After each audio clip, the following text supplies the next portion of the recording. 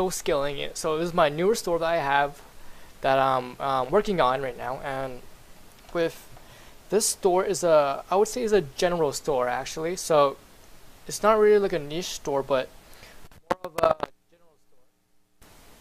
And let me show you the results that I've got in the past 30 days. So as you can see today, I made $636 in sales today. Let me refresh the page, show you this is legit. There we go. And let me show you for the last. I'll show you actually last month, because this month is not really the end yet. So in September we made about $12,000 in sales, and this month October we just halfway through. Only we have 2 weeks left, so I made about $8,000, almost $9,000 in sales from what day is it today? So from the 1st to 14th, so only 2 weeks I generated about $9,000 in 2 weeks in sales. And how I got this sale is through Facebook ads. So I've been using Facebook ads and Instagram influencer. So pretty much what I do, let me show you my Facebook ads, how much I spend and how much I'm gaining. So as you can see, in the last 7 days I spent about $500 on ads, and in return I got about $2,500 in sales. And let me show you for the last 30 days. I spent about, so the last month I spent about $2,000 on ads, and in return I have about $9,000 in purchases. So that's pretty accurate with Shopify 8800. Yeah, it's pretty accurate with Shopify, because sometimes Facebook Pixel doesn't fire sometimes, so it's not that accurate, but it gives you more information, so it tells you which ads are best and which is not. So I want to so I'll show you guys the method that I use for Facebook ads, the scaling techniques for me to generate this income on the store that I showed you. And it's actually pretty simple. Let me open up Paint and I'll show you the chart. I'm going to make a chart for you guys, so make sure that you guys know how I did it. So for your ad, the first thing you want to do is make sure you have an audience to sell your product to. Don't just guess a product and try to sell it. It's not going to work unless you have the targeting right. For Shopify and Facebook ads, 80% of this business is Facebook ads or other like Instagram or Twitter, but mostly I do Facebook ads, and you have to find a target. Without a target, you won't get much sales, or you won't even sell your products at all. So the targeting is important key. I would use audience insight on Facebook to research your audience and make sure that you have the right audience for the right product, because if you get your product in front of the right people, most likely they're gonna buy it, and that's the truth.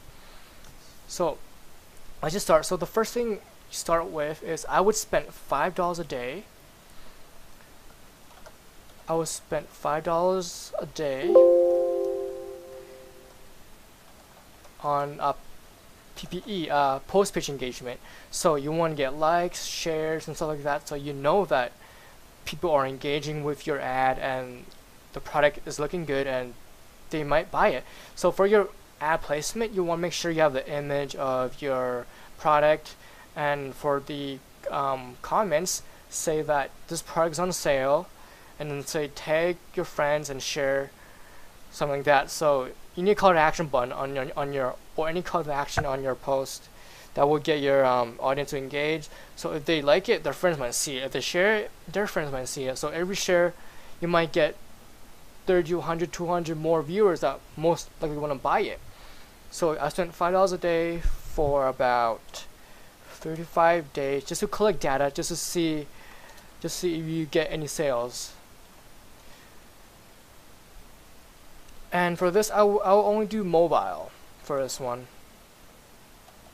I'll only do mobile phone for this one, because most of these Shopify dropshipper or Facebook ads, you know that 90% of their sales come from a mobile. So I'll do mobile. I won't worry about desktop for now. Let me just put a box around this. Whoops. So you first add $5 a day, PPE, 3 to 5 days, collect data. The data you want to look at is your purchases, add a cart, and initial checkout. So let's say in the 5 days you get, you know, 3 to 7 sales, or you get a positive ROI, and you know that that ad is making you money. What you want to do is duplicate this ad. Don't change the budget because you think that okay, you more sales. Don't, because it will screw up your optimization. So from this point on, you would duplicate it, make the exact same ad, but the only difference this time is the budget. So we know that the $5 a day makes you money, sales. What I would do is I put $20 a day for 3 to 5 days, and it's gonna be mobile too. So now you have 2 ads running. Don't close this ad because it's making you money. You might as well keep it on to make more money. So there you go. So you have 2 ads running. The first ad, PPE, if it gets you sales, you duplicate it and make it a higher budget. Exact same thing, just different budget, and let it run for a few days. Let it optimize for a few days, and if you don't get sales, always turn it off. But if you do get sales, what I would do is, so this one is PPE actually. So if you get sales from this, from this $20 a day, what I would do at the same time when I create this $20 a day, I would create a website conversion. So a website conversion on your post. So I would create 3 things. I'll create the add to cart, I'll create the purchases, and view content. And the same thing, I would do $5 a day.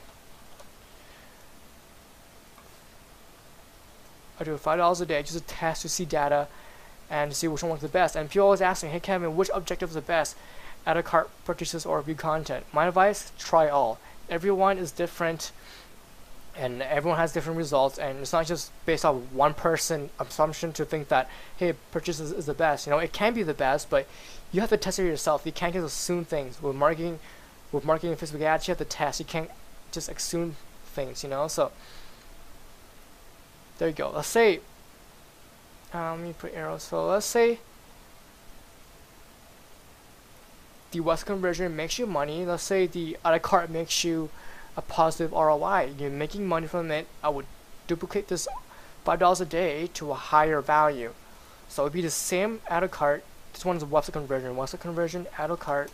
I will do $50 a day because I know that I'm making positive ROI, so might as well go high. Do $5 a day for that. And let's say the purchasing view content is not that well, so I'll close these ones and I'll run the $5 a day.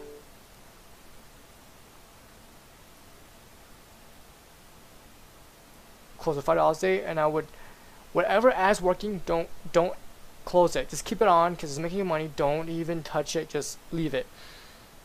And once you make your duplicate of add to cart, $50 a day, and let's say this is making you a lot of sales, you can pause ROI. What I would do is I will create another ad set, but this time it's for desktop, and I would do $10 a day for desktop, the exact same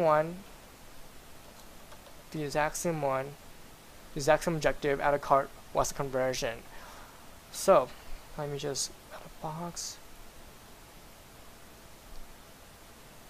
Okay, so if this desktop conversion is getting you a positive ROI, return investment, I would duplicate it.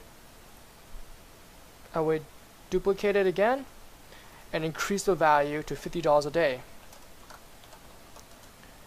with desktop, add a cart.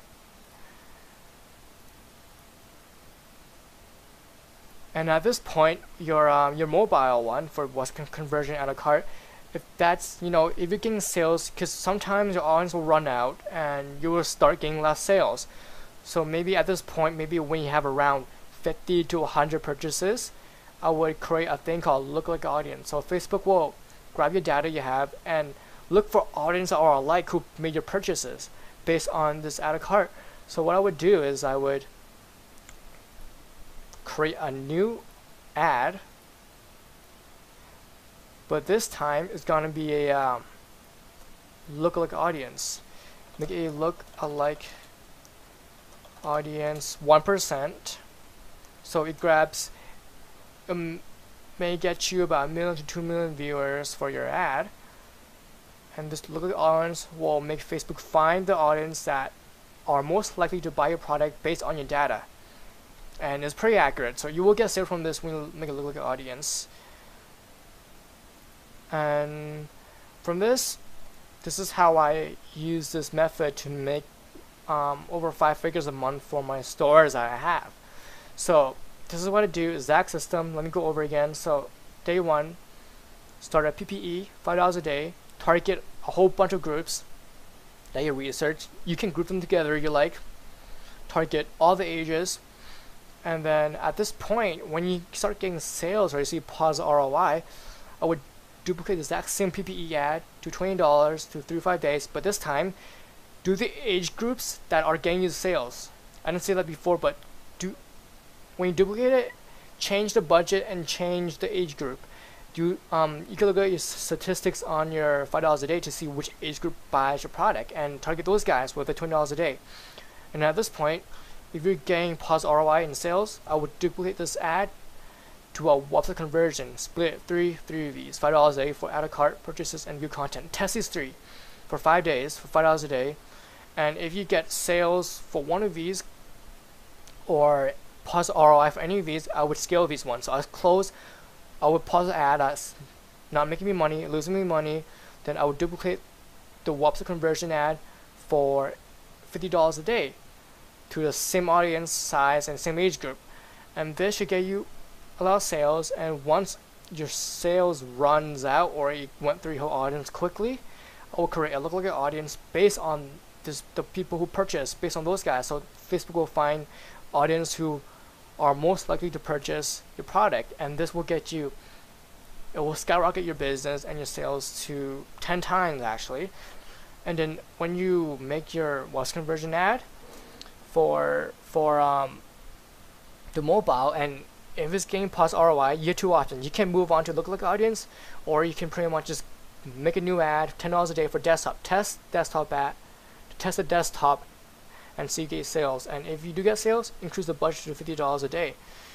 And this is how I do my testing for my ads. It's really not that in depth, but I have some free time right now, so I want to show you guys how I did it with making almost a 6-figure, hopefully by the end of the year. I get 6-figure income. But this is how I did it with my Facebook ads. And also you can also buy Instagram influencer, paying people with followers and promoting your product. It's the exact same way, but I like Facebook ads better because it has more audience and it's a bit more accurate with targeting. So if you have any questions, please leave them below. I'll try to answer all of them. This is just a quick update on a case study that I have, that one of my stores that I've done over 10K a month for my test store. And I'm gonna end this video right now. And oh yeah, let you guys know, I forgot to tell you guys, I'm making a free course coming soon in January or early 2017. And also I'll be doing mentoring coaching. If you like, just give me a message below, let me know if you guys are interested. And hope this provided value for you guys, how to scale your ads and what I did to scale my ads. And I want to say thanks for watching and thanks for supporting me. And I want to say thank you for 1,000 subscribers. That's amazing. I didn't think that I'd get that much subscribers. I was making videos, I want to help at least one person out, and it turns out I helped more than 1,000 people, and I'm really blessed. It's the best currency to have an effect on other people's lives, and I want to help people get this financially free with their lives and do the things that they love and the true purpose of life they are doing. And and I want to thank you guys for subscribing, and also make sure you subscribe my channel and like my video, and also visit my blog, notajobincome.com. I also have a Facebook group. I'll leave all the links below. I have a Facebook group where you can join. You can ask questions. We'll help each other. We're just like-minded people trying to succeed the same goal. And my Facebook group is growing pretty big. We have about 200 members now, so if you want to join, feel free.